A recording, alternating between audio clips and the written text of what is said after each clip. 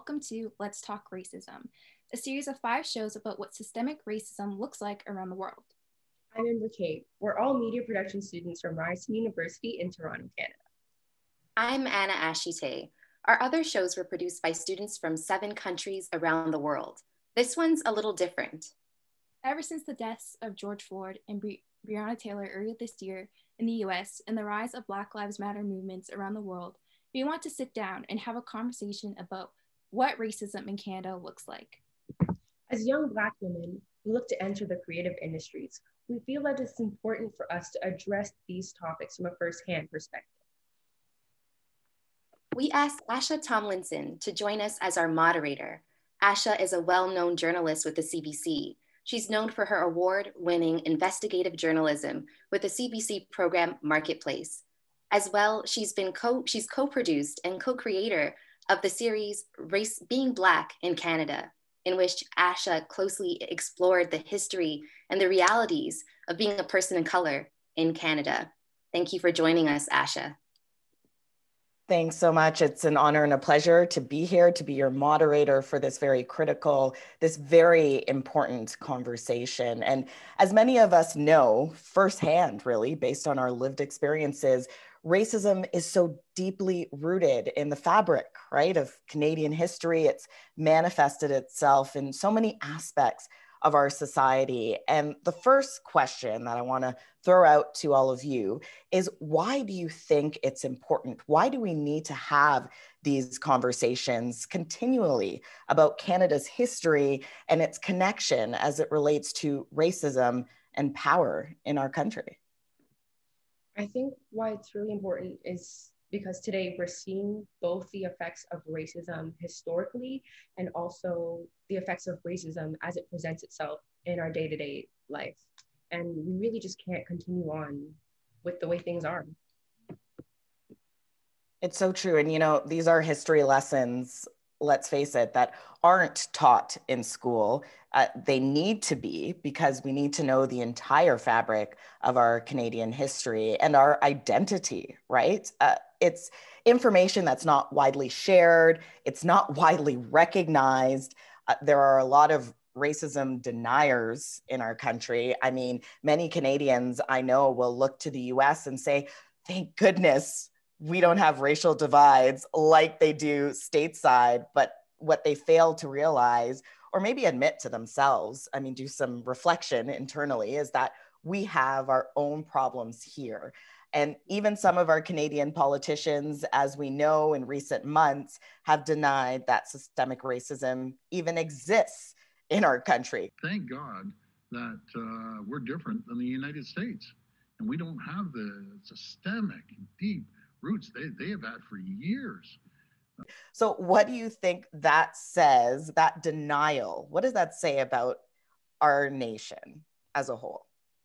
I mean, it's telling the audience that these issues against Black and Aboriginal people don't exist. And it's a prime example of how Canada likes to say, you know, like, we sweep these issues under the rug and that it never happened, but it did happen and it is an issue and we need to talk about it. Yeah, I think covert racism, it's still racism, but that's the nature of it in Canada. It's that we're finding it more in institutions, in workplaces or in schools. And these are not situations where we have to really get into the fabric of what's going on in order for us to make change. So if we deny that there's a problem, we can't address the problem. There was actually a town in Nova Scotia, and it was called Africville. And it was the first Black town, and it was in 1965. And this town, the government wanted to use it for gain and on the town, because it was a really profitable town. So they decided it was infected, and then these people were displaced. The town went into ruins, and it actually wasn't even addressed until 2000. So I feel like we're making headway, but first we need to address that there are problems happening. And we need to go back into history and kind of pinpoint where they're happening as well in order to move forward. Yeah, I definitely agree with you, Anna. Just the denial of racism is racist. That's point blank. That's the issue there. That's part of the problem. And really just normalizing that these issues, that's not going to bring about any type of solution. Mm-hmm. Asha, we mentioned earlier that you produced a show called Being Black in Canada. What was the most important discovery you made while creating the show? Yeah, I've been co-producing this show for quite a few years now. And honestly, every single year, I'm learning more and more about Black history in Canada. This is content, information that I wish I knew earlier. I wish that I was learning about it as I was growing up. It would really help shape who I am today in terms of my Canadian existence and identity and validation. Let's face it, the good, the bad, the ugly. But about 4 years ago, I spoke with 3 young, high profile, energetic activists. I'm sure you've heard of them: Sandy Hudson, Desmond Cole, and Cyrus Marcus Ware. And we talked about their activism and how it wasn't always supported, how they continued to receive pushback for what they were doing, but they were committed to the cause and they wanted to keep pushing for change no matter what. So we brought them back together this year in 2020 for the show with this reckoning on race, of course, and the movements that are happening internationally. And I got to tell you, they were so hopeful. It was inspirational for me because, looking at the conversation 4 years ago, you tend to have a feeling of, is anything going to change? There's a bit of resignation, if you will. You feel a bit deflated because how much work needs to happen for people to see the problems and do something about it. So to hear from them and to hear just how inspired they were to see what they're seeing on the streets and in their communities, they're on the front lines. So hearing that really did give me a different perspective regarding the outcome of all of this and whether we're going to see tangible, long-lasting changes. Unfortunately, though, after our program aired and it was posted on YouTube, I got to say there was a lot of negativity, a lot of negative comments, a lot of racism deniers, a lot of hateful, vile things said. But I got to say that inspired our team more. And now we realize that this content is so important just for that very reason, right? If we can continue to tell these stories and hear from these voices, perhaps it'll continue to open minds. It might be one mind at a time, but at least we keep shining the light on these issues and hopefully addressing them so people can talk about it. That is the first step, talking about it and then moving forward with action. If you would like to know more about systemic racism in Canada and internationally, you can also go to our website. And if you've just tuned in, you're watching the Let's Talk Racism edition, and I'm Asha Tomlinson, joined by Ryerson students Anna, Amber, and Shay to discuss racism and the impact it has in so many of our lives here in Canada. There has been an ongoing discourse, as we know this year, about racism after the death of George Floyd. People all over are really having these open, these brutally honest conversations about discrimination, about social injustice, about privilege, about power. And there's a lot of talk about meaningful change. So many people want to see it. So many people say, hey, how can I be a part of that? What kind of changes are you seeing around you now? Well, I've personally been really seeing some changes start with the education and how racism is talked about in schools. I know personally growing up, there wasn't much talk about racism. Maybe there was like the little bit of racism talk during Black History Month, but it was really sparring. And now there's just so much talk about racism in schools. So true. Anna, what are you seeing? Yeah, I'm seeing that a lot of people are calling for more cultural sensitivity in the classroom settings. Our fellow RTA radio and television peer, Parnika Raj, she actually started a petition which got over 4,000 signatures for people to, for the curriculum, the Peel curriculum specifically in high schools, to adjust a course that would be about racism and about ethnicity and about inclusion and equity. And we need this in our curriculum. I in my undergraduate experience was the first time that I actually had a course on ethnicity and race. And that's where I got to just understand about microaggressions, about navigating through the world as a Black woman. And I never got that experience in elementary school or even in high school. So we do need to make these changes. Yeah, when I was in, when I started university, I took a lot of courses on race and everything. And that's when I felt like I started to get a real grasp of, culture and identity and really learning about these subjects, because it's so important. Because in school, I felt like, especially in high school, elementary school, I felt like I never really learned that. And another call to change is actually ending academic streaming here in Ontario, which I think is a huge thing that needs to end. I agree. In case some of our viewers aren't familiar with academic streaming, it's when students are separated by their academic abilities. And what usually happens is that many students end up being discouraged from pursuing higher education, like university, early on in their academic career. And, I have to say, and just adding to that, adding to how it impacts you as a young person growing up, right?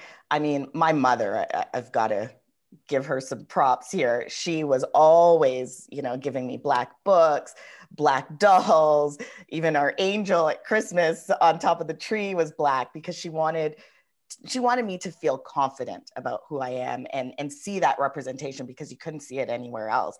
And when I went to school, same kind of deal. I didn't see it until high school when, believe it or not, a white high school teacher created this program. It was extracurricular and it was after school hours, but it was about Black history. And the classroom was packed. And I mean, that was really my first introduction to hearing about Black history, Canadian Black history in school. And it really did make a difference for me. And when we're talking about academic streaming, right, and guidance counselors and teachers, they're the ones directing young people toward their future.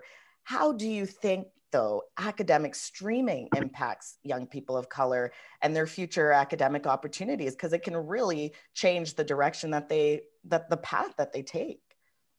Yeah, well, in the Toronto District School Board, academic streaming was supposed to be eliminated in 1999. So now we hear like, how come that hasn't ended yet? And we're here in 2020. And, more minority students are put into applied courses going to college than university. And, this really affects their likeliness to graduate and find opportunities in the future.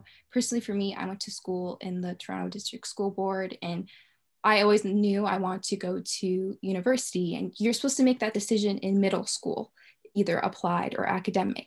And I chose academic, and I was always more of the artsy kind of English student and not really a science or mathematical girl.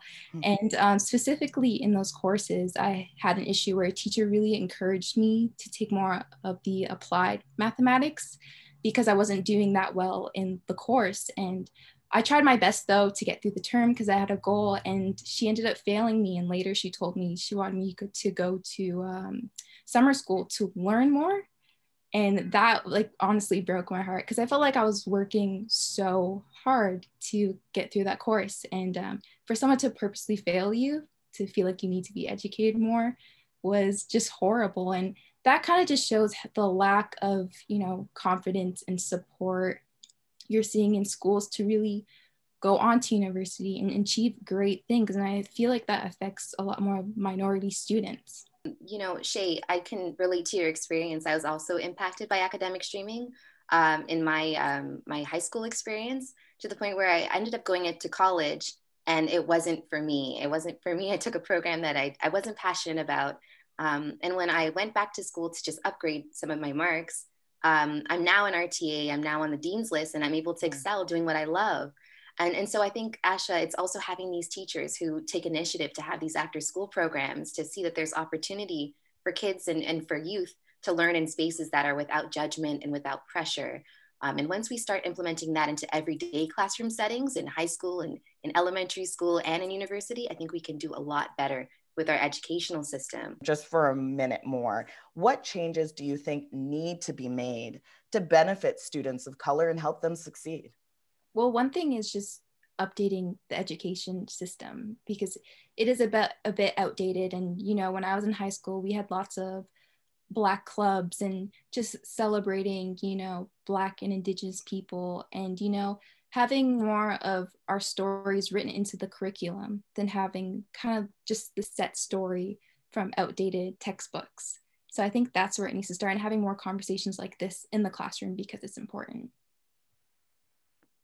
There's also Afrocentric schools in Toronto. And I remember when they proposed making the Afrocentric school in Toronto, there was a lot of pushback. And so the Toronto Star actually published an article reflecting on 10 years later. And in the article, there was a student who mentioned that he was a graduate, and he mentioned that having graduated from the Toronto Afrocentric school, he was able to be his authentic self. And then that moment when he just said authentic self, it reminded me of what it's like to be hyper aware of being a person of color, even in elementary school. I remember I was in gym class. I was either in like grade 4 or grade 5, and we're sitting down and we're playing dodgeball. And another one of my peers, she comes up to me and she said, what does it feel like to be Black? And I was like, oh, like, I don't know. What does it? And that was the moment where I realized, not that I was Black, but that maybe, oh, am I different? Is there something I should be feeling? And ever since then, when I'm in school, or when I was in school, I was always hyper aware of who I am and how I'm presenting myself.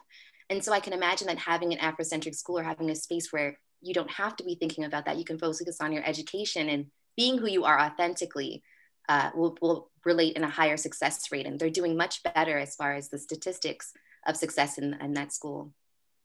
And just to jump in, if you look at the colleges in the States, like historically Black colleges, I mean, they say the same things that you're saying, Anna, is that, it helps to be in an environment where you feel supported, where there are others like you can have those critical conversations and feel confident and comfortable in your skin.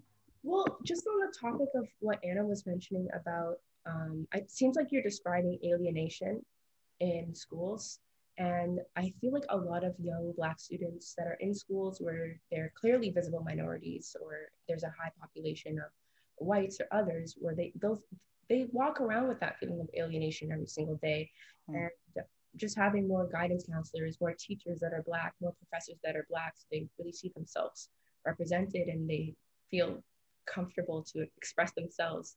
I think really it shouldn't even take something like an Afrocentric school. We should just have that inclusive culture so that young Black students can feel like themselves in schools that everyone attends. I think that's a great way to look at it as well. Definitely. I agree with that as well. It's true. And that has to start, right? Those hires have to happen. And that's within the education system. It's on them, their responsibility, the boards, school boards, to do that and to make it a priority. Shay, what do you think? I definitely think it needs to be a priority, and we need to see more women and Black women in these environments, sharing our stories. And that's my thoughts. Any more thoughts from Amber or Anna? I would just say that while we are also, like Amber mentioned, that we should also include diversity when it comes to education and everyday schools, even if it's not a historically Black college or an Afrocentric school. And I think we also need to have accurate data. Unlike the US, in Ontario, we actually do not keep statistics of what students are being expelled. It's not something that they have to do. And again, like the question Asha asked us, well, if we don't have data, or if we don't have the opportunity to know what's actually happening, how can we address that there's an issue at hand? We can't, right? And so there actually was an independent study that was released, and it did find that Black students of color, were disproportionately impacted by expulsion in Ontario. And so I think the next step would be for Ontario schools, the regions, to expand when it comes to collecting data on race and ethnicity, because it's very important. That is all very, very true. Great insight there from all of you. Let's talk about the workplace now. In what way have you experienced racism while working? I do a bit of modeling, and I've noticed some change in that industry with involving more inclusivity. And, if you hear stories from other models, they say, we go in there doing our own makeup because, makeup artists don't know how to match our skin tones with the foundation, and bringing our own hair products. And when I was first getting into modeling, that was something I was a bit concerned about. But all the shoots that I've gone and done, you know, the hair and makeup artists have, you know, Black hair products and the right makeup. And even if they don't, they ask you, hey, do you have this? Could you maybe bring it on set so we can use it? So I think that is a change I'm seeing, and I hope to see in other places too. But I haven't experienced racism personally, but maybe going on to into job interviews, I do make sure I'm more presentable looking, like not having my hair all, you know, big and curly, but having it more tamed and slicked back just to feel a bit more presentable, because I know some people may feel a bit intimidated by having huge curly hair. And I mean, that is something that Black women have faced historically, is that European standard of beauty is, you know, we're told, well, having your hair straight is seen as more professional. They always use that word, right? Or it can be a distraction if you have curls. But it is really great, I must say, to see the movement toward natural hair and natural hair care. I mean, it has exploded, I find, in even, let's say, the last 10 years that I've been seeing it, and seeing so many Black women on the streets, people I interview on air with like curly, big, beautiful hair. I think of Arissa Cox, host of, you know, Big Brother Canada. Anyway, I think it's great that everyone is able to embrace that for the most part. And we're seeing that shift really in what is beautiful hair. Remember the term good hair? Do away with that, right? Everyone's hair is good hair, no matter how they want to rock it. It's beautiful in every shape and way and shade. So I'm loving that, I must say. Amber, what do you think? I think that it's great that we're appreciating all different hair textures, but at the end of the day, there's always going to be a sort of bias when it comes to maintaining that professional hair. Mm-hmm. And there's a depiction of the ideal professional hair, and it is somewhat slicked back or tamed. And even though we're comfortable, personally, this is speaking for myself, ever since COVID, I've been embracing my natural hair and wearing more natural looking styles. But I feel like that's only because I'm not really in a professional work environment. And if I were to pursue a more corporate position, I would rethink that. And I don't like that. I'm acknowledging it, but I don't necessarily think that that's the way how it should be. You know, Amber, you mentioned something that I can definitely relate to, which is that idea of, is this professional? I think a lot of the times before I leave to go out, if I'm going to school or if I was going to a job opportunity, you know, I'll ask my mom, you know, wait, is my hair, is it too much? Does it look, I'll say, is it too much?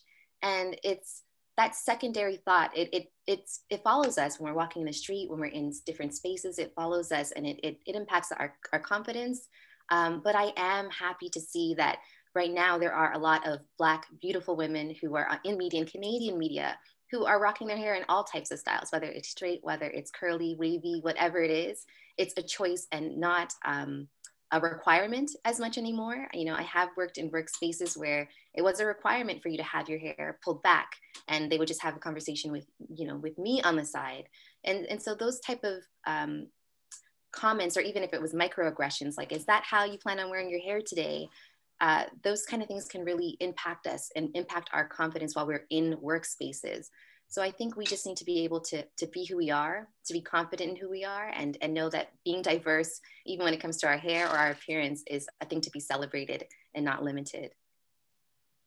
We got to move on to the next topic, but just to add to that, Anna, I must say, I can tell you, you know, from the start of my career to now, I am seeing a change. And you're right, I can only speak to the media industry, but you think of hosts like Tracy Moore, who has rocked her hair in all sorts of ways. I mean, she was just in braids talking about race in her podcast a few weeks back, or even Kayla Gray, TSN host, who rocked braids while she was hosting. It is changing.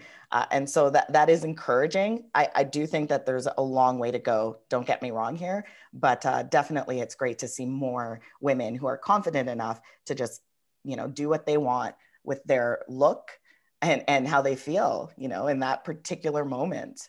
But having more BIPOC representation can be a step in the right direction. It does mean a seat at the table. It can positively influence others in the pipeline, as we've been describing in the last few minutes. Why is advocating for equity, though, diversity and inclusion, some very big, broad, important words, why is advocating for them, those things, important in the workplace? I think ultimately representation is important because it means that, Shay, Amber, and I, we can see people who in positions that we desire to be in.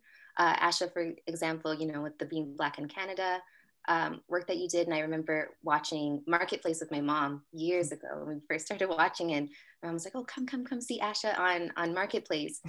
And then it's just to even be speaking with you now, it's important for us to know, okay, there are women of color who are in these positions, who are creative, who have journalistic integrity when they're out on the field. It's important for us to know that we can do it, and that we to not limit ourselves, like the academic streaming, to think beyond maybe any limitations that have maybe been set in place. In the case of Ryerson University, actually, there's a professor named Christine Brown, and she has a position as a lecturer in the field of media, and many students looked up to her for her accomplishments. Yeah, and Professor Brown is the first Black female to be nominated for directing a feature film in Canada, which is amazing. Yeah. But when her contract was not renewed, many students decided to rally behind her and to go against the faculty's decision. Professor Brown is now working back at Ryerson again because of their activism. Ryerson's independent newspaper, The Eye Opener, actually has the full story and covered the expose. It's a really great story, and I'm so glad that many Ryerson students were able to get involved. If you guys would like to read more about Christine and the Ryerson students' involvement, you can check out our website. There are many initiatives that companies are putting in place to end racism in the workplace. I know some of my friends who are still working within this pandemic, saying that they're having these conversations on the Zoom call about what racism in the workplace looks like, and how we can do better and make change.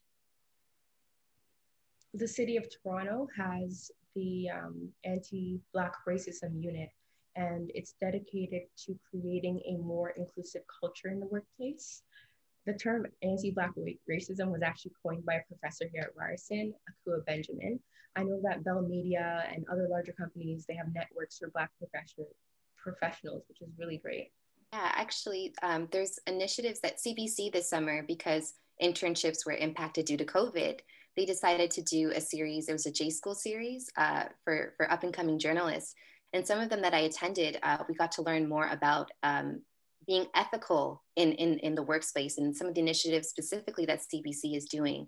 And so there are a lot of workspaces and initiatives in the workspace that they're putting together, and they're also trying to push them out on virtually, which is really great for us to access as students. You're watching Let's Talk Racism, a panel discussion moderated by Asha Tomlinson from CBC in Canada.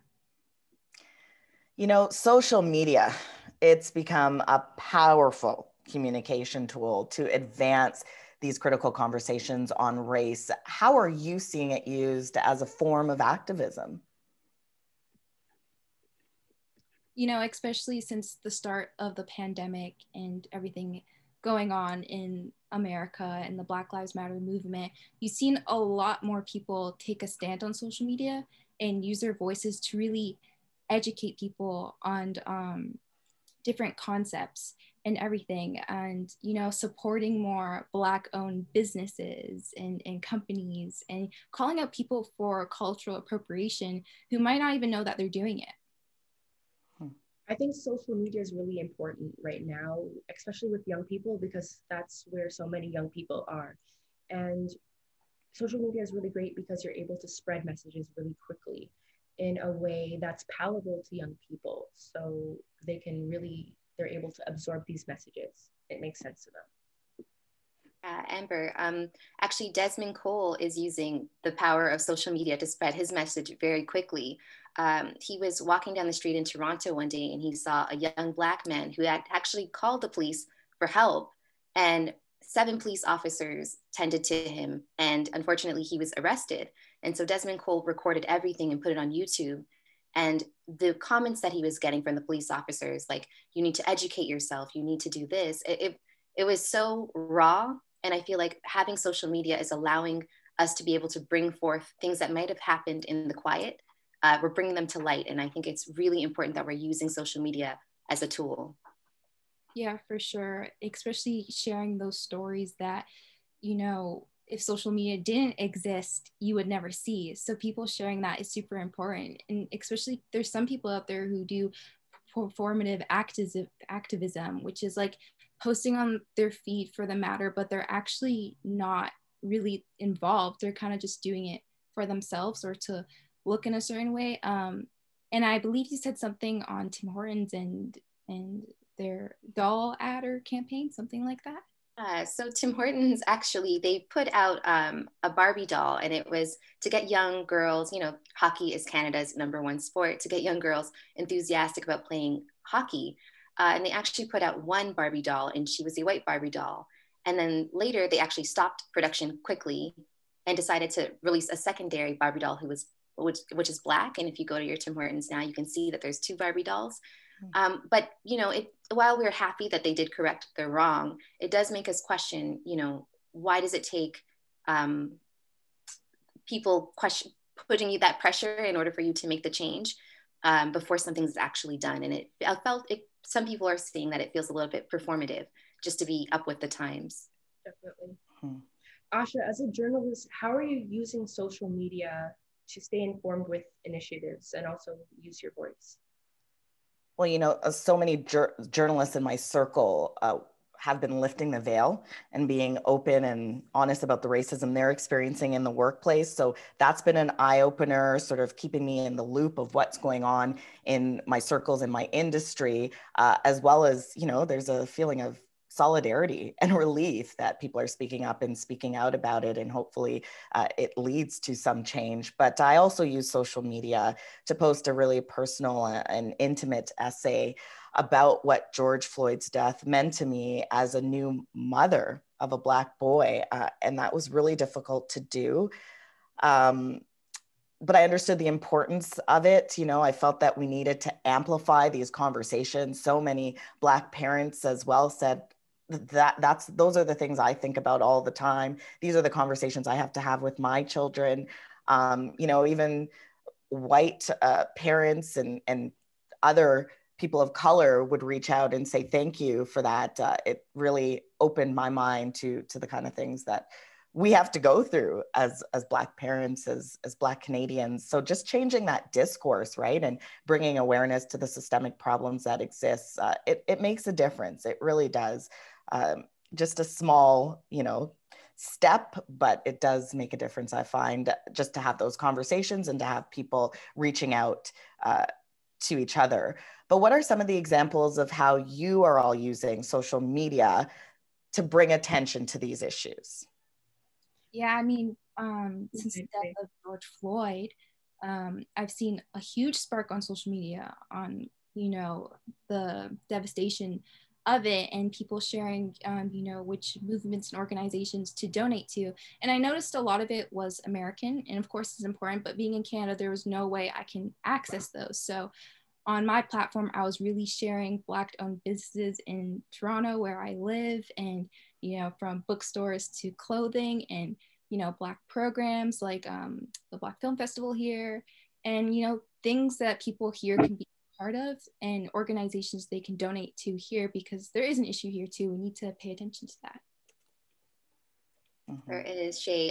More than ever, Black-owned businesses, especially in Toronto, need our help because COVID-19 has been really detrimental to a lot of small businesses, and a lot of these brands that I support on Instagram specifically, they'll reach out to you, you'll meet somewhere and they'll drop off your stuff and it's beautifully packaged, but because of social distancing, it is a little bit different.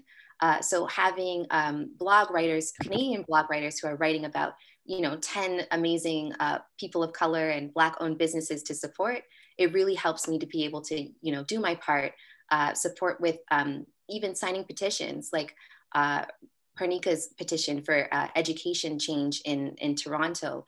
those are things that I can do in social media and be involved in order to actually make a change. Why do you think it is important to speak up and speak out right now? Well, I think one thing is that us, Black, Indigenous, people of color really need to use our voices now. So that way we're not misrepresented, when it comes to things like telling our stories to the media and in TV shows and everything, especially in Canada, because our voices aren't heard at all. And I think it's really important to speak up now to move into a direction of change. Yeah, it is. And also like initiatives like The Skin We're In, that beautiful documentary by Desmond Cole. He actually even states that it feels sometimes like an occupation for people of color to constantly be speaking on their trauma. And we need to expand these conversations for everybody to be able to collaborate together. And there's a TED Talks by Nikki Sanchez about decolonization is for everyone. And that's calling everyone to take responsibility for having conversations like this, listening when we maybe don't understand, and just opening up playing fields so that we can all do our part to move forward in Canada. Mm-hmm. Amber? I really agree. I know that for people to be able to really hear a message, they have to hear it at least 3 times. And since racism is just so engraved into our culture, we just need to keep getting the message across. And it could mean something as simple as just sharing posts with your network, as we've all mentioned that we've been doing. It's just really important to get the message to stick whatever way that it does. So speaking up is really important right now. Asha, as a Canadian journalist, why is it important right now to speak up?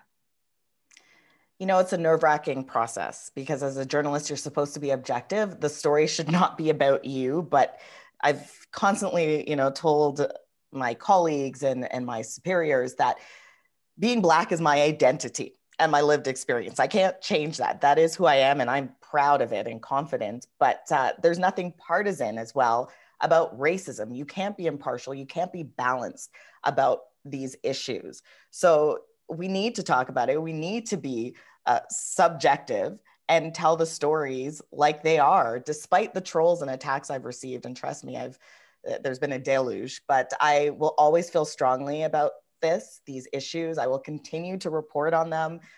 And just the hope, the reason why I do it is just the hope that it'll, like I've said, change minds, start conversations, lead to something bigger and better, hopefully, for your generation and beyond, right? Any final thoughts? Just thank you for the seed that you planted with Being Black in Canada, everyone who you reached out to and allowed to just sit there and really just speak raw, unfiltered.